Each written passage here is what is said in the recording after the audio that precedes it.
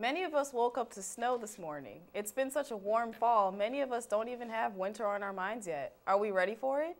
BUTV 10's Amelia Pack-Harvey joins us now live with that story. Amelia?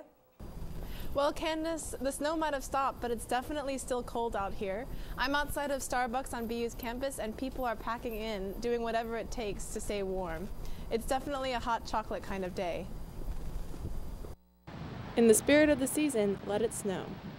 The city's first snowfall of the season didn't last long this morning, but students were still bundled up as they made their way to class. Well, you know, I knew it was coming because I have the little app, so I put on the warmest stuff I have, and I just hope I don't have to be outside too much today.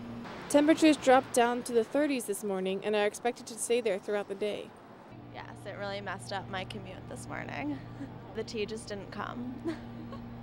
It's a far step from last year's blizzard Nemo, which shut down the city for days, but it is a sign that we are hitting the realities of winter. I didn't think it was going to get this cold this early. Last year it was a lot later, so I didn't expect it, but time to go get earmuffs and gloves and get ready.